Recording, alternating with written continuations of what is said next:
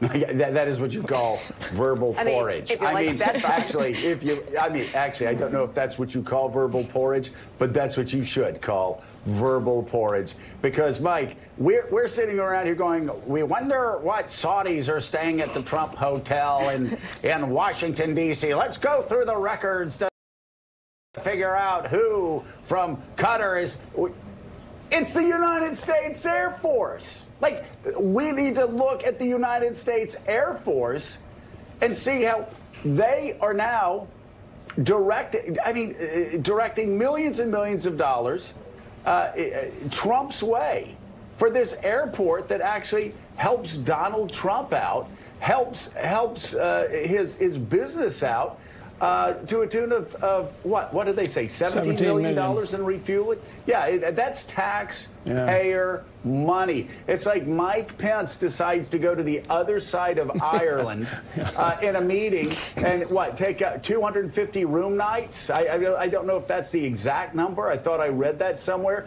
But piling again a ton of money into Donald Trump's properties. I mean, it's a scam. It's the great American scam from Scotland to Ireland to Pennsylvania Avenue, everywhere this guy touches. And now it's the United States Air Force. You know, Joe, it doesn't get a whole lot of chatter on cable, and occasionally there's an important news story like the one that you're just referring to in the Times today and other papers.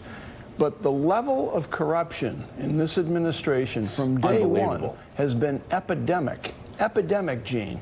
And, you know, we do cover it, but you just wonder, does it resonate out there? Because it's an ongoing affair. There's stories about who stayed at the hotel on Pennsylvania Avenue, and now this incredibly the world's most expensive gas station in Western Scotland. And yet people just, you know, they've come to accept it now.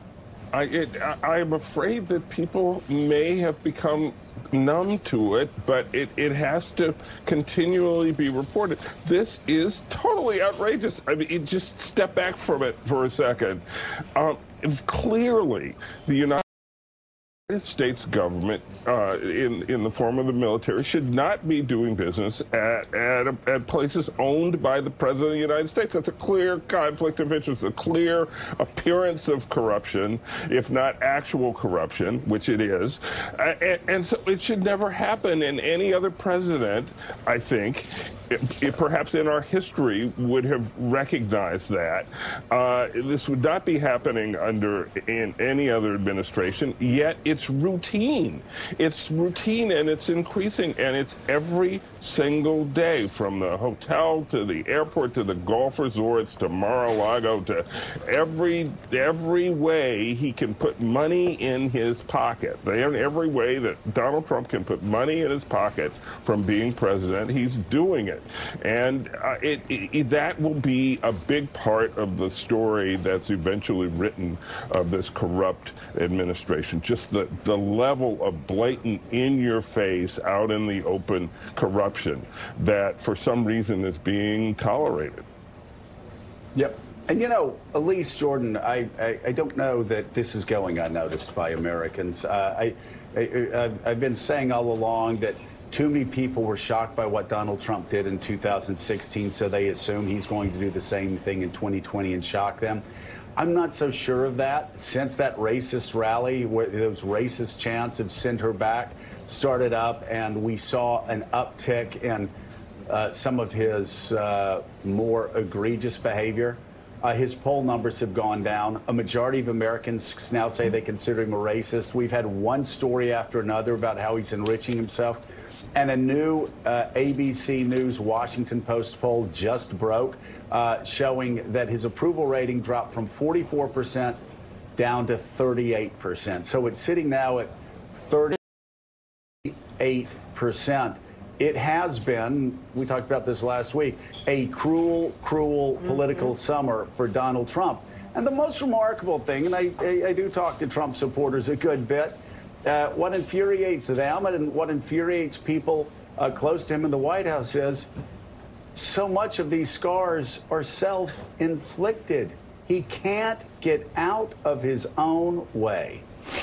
Joe, I don't think that Donald Trump understands that his for now, Republican allies on the Hill actually really don't like him. He has been their blunt instrument, their means to an end, and they have tolerated him as he's doing things that go along with what they want, and while the economy is strong. And after this summer of racist ranting, of, just cheerleading a recession practically by his own Twitter handle, and so voters are able to directly relate dips in the market to what Donald Trump is saying and doing on Twitter. This has not been a good summer for him. And so while 38% of people might be okay with the racism, with the tanking of the economy by casual tweet, I think he really did a lot of damage to himself this summer. And then further stories of corruption, whether it's the Trump Hotel in Washington to Scotland, that does not do anything to help Donald Trump's political fortunes. Absolutely not. Not at all. And again, Willie, sitting at 38% this morning, down from 44% at the beginning of the summer. And I just want to follow up with what Elise said. I spoke to a Republican insider last night, one of the most powerful that I know, that has quietly remained in the background so their firm could still get business in this age of Trump Republicanism. And he told me exactly what he said. He said, what Donald Trump doesn't realize is he is so despised on Capitol Hill. He's so despised by Republican governors across the country. He's so despised by members of the House personally that it's only a matter of time.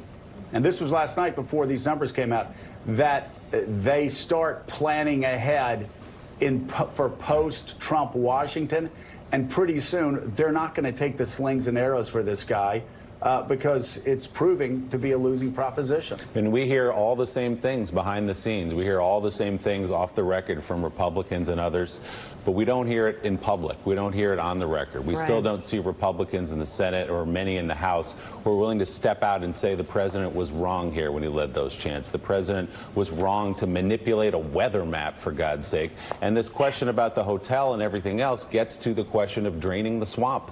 That was one of the central promises of this campaign.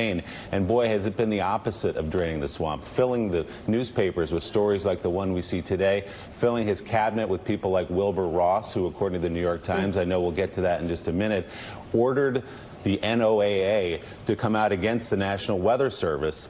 This is not draining the swamp. These are people the president knows running our country and not doing a very good job of it.